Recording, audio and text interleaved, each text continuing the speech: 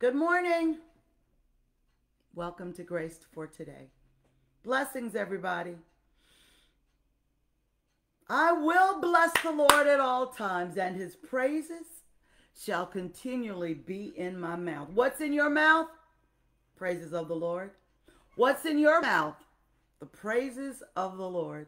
God bless you. We're so glad to be here. It's another day's journey, and we are glad about it. We are thankful for all that the Lord has done and all that he is doing. God is doing a new thing. You say, God, the scripture says there is no new thing under the sun. It sure does. It ain't new to God. It's new to us. This is a day that he has made that's new to us. God bless each and every one of you. This is a day you haven't seen before, but we are grateful for every day that he gives us. God bless you and good morning. Hey, everybody. Good morning to you. Blessings. Good morning, good morning, good morning. I am so grateful for all that the Lord has done. I've been waiting for y'all. Okay, all right, so I have been waiting, but I just kind of made sure I was in place. So, good morning. Hey, y'all. I'm going to give y'all another 30 seconds, and then I'm going to get started. We'll have life class, LIFE, live in faith every day. I know that we have graduations going on, so congratulations to all the graduates. I know we have some of the young people from our church will be graduating. We are super excited. We'll be celebrating them on this Sunday morning. I won't make it to some of their their receptions, but I will be blessing them on Sunday because we're super excited for their accomplishments, and we want to encourage them to keep going forward because God has plans for them. Hey, Brenda, God has plans for them. There's a song, oh goodness, I can't remember who it's by, but it says, he has plans for me. He has plans for me. Bigger than my wildest dreams. Okay, anyway. So, but he has plans for them. Yes, he does. God has plans. Don't you ever forget it. Doesn't matter what their lives were like. What matters is that God has plans for them.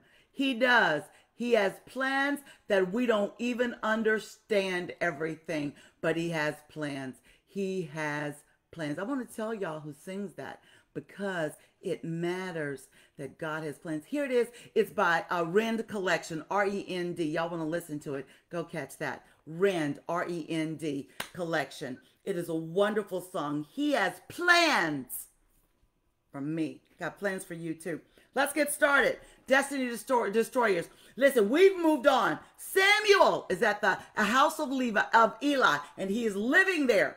But I'm talking today about the condition of the house of God. The condition, the spiritual condition. And you know, as I was preparing, I was thinking about the condition of Israel and what's going on and of the sons of Levi. And we're looking at 1 Samuel chapter 2 is where we are. We're looking at verses 12 through 17.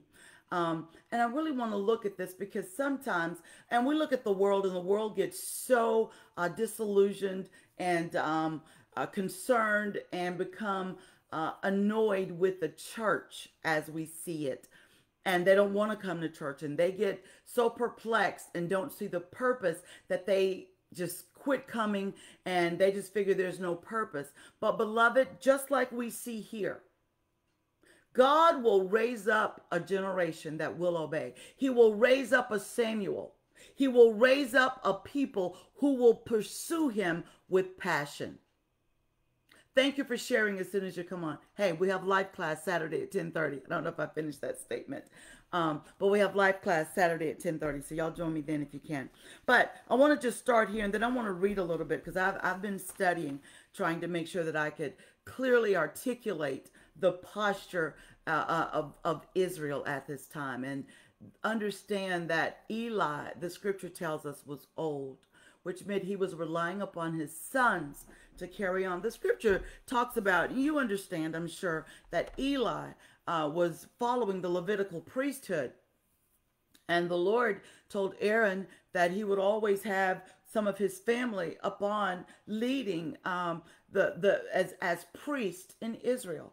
But you understand that the children of the Levites, the judges, the priests were during Eli's time became so evil that God had to end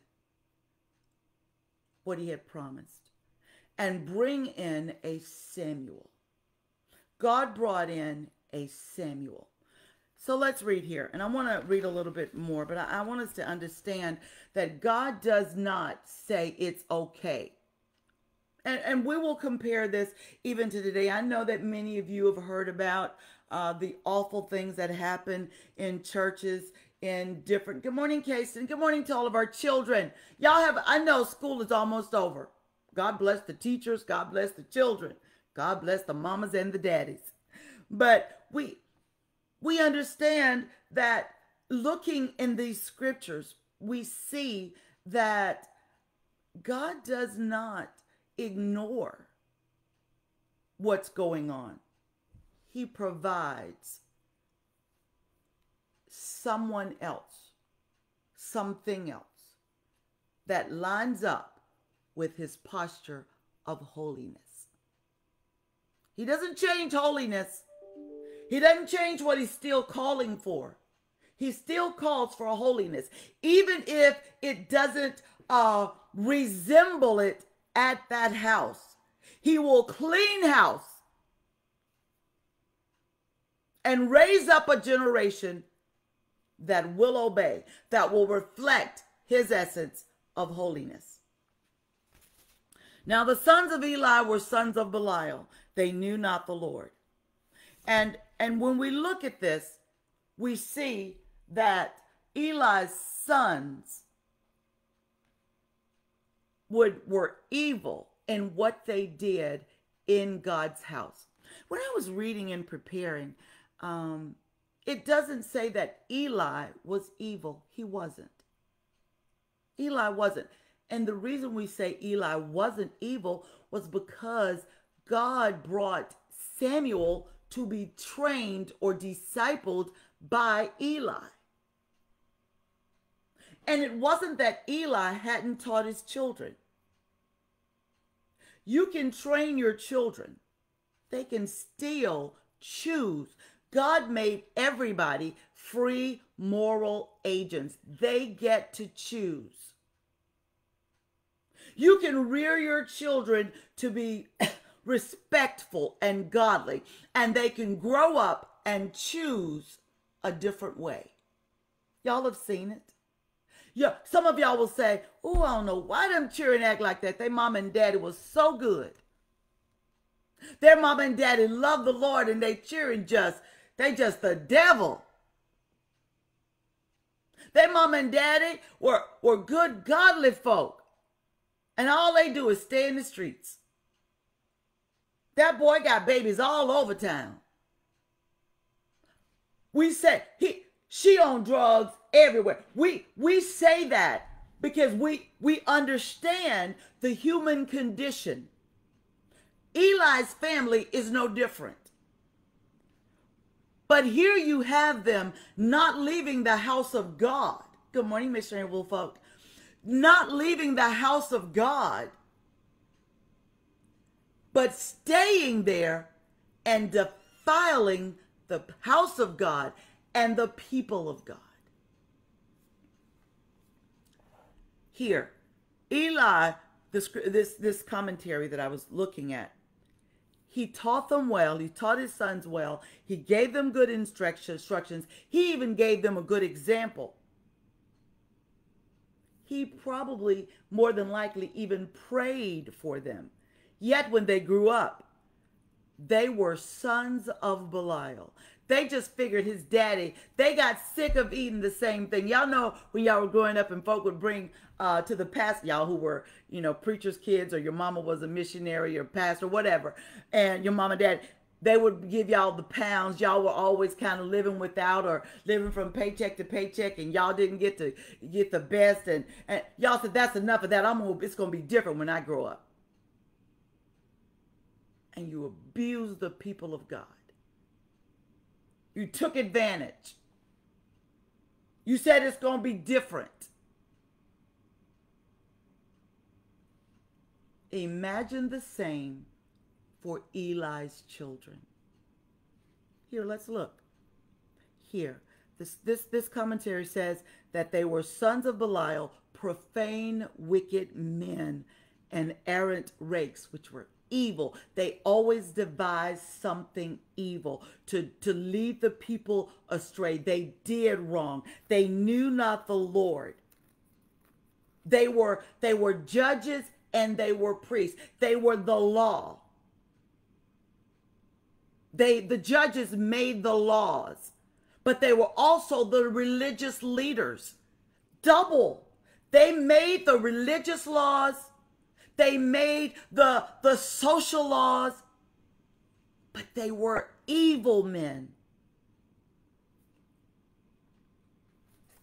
Here, they lived as if they knew nothing about God. This commentary says, parents cannot give grace to their children, nor does it run in the bloodline. We often think that it is a natural progression that if your daddy was a preacher, you're going to be a preacher. Your mama was a preacher or a missionary or evangelist, you're going to be that. Your daddy or your mama was a this, you're going to do that. It's just not that way all the time. It might, but it's not always that way. Sometimes parents can be as holy as they can be, and their children are completely the opposite. The children may respect their parents, but they could be totally different. But in this case, these children were still in the house of God, and they were not godly. His sons were priests by birth, because that's how it was then. But their character was not sacred. It was not religious. They were awful. Here, this goes on and says, they were resident at the fountainhead both of magistracy, which meant they were a judge, and ministry, which means they were priests, and yet they were sons of Belial. They understood what they should do, followed the example of their daddy, but they were sons of Belial. They had had enough of that religious stuff and doing right. They did evil, and the thing was, they were gratifying themselves. When people were giving to them, they were not humbled by that. They thought they deserved it, and they deserved more. Okay, here. Their honor, power, and learning made them so much the worse. They used what they knew against the people of God. Yes, there are people like that even now. Good morning, little brother. They did not go serve other gods as those that lived at a distance from the altar. They stayed in the house of God, where they got their wealth and their dignity. But they were worse because they managed the service of God. They profaned the offerings of God. Listen, it does still happen, right, Elder Ingram? It still happens. What happens also is that people then get angry with God rather than understanding that you're just in the wrong house. You're just in the wrong house. And people should stop supporting those evil leaders. Get Out. Isn't that a movie called that? Get Out? I didn't watch it. I don't watch everything. I'm sorry. Got to keep my eyes holy. Don't want that stuff invading my mind. I got to go. My time is gone already, and I just got to the first page. I need you to see where these boys, the scripture calls them the sons of Belial. I want you to see why there was a need for a Samuel. Sometimes what you go through is not just for you. It's for somebody else. It's 7:30. My time is gone. It's for someone else. You don't always know that you're going to impact somebody else. I use this phrase often. I'm going to stop here. We'll pick this up tomorrow because I want to cover this. And I told somebody, I said, don't y'all be upset. We're going to work with Hannah a bit. And I'm going to remind you to thank God for Peninnah. Because Peninnah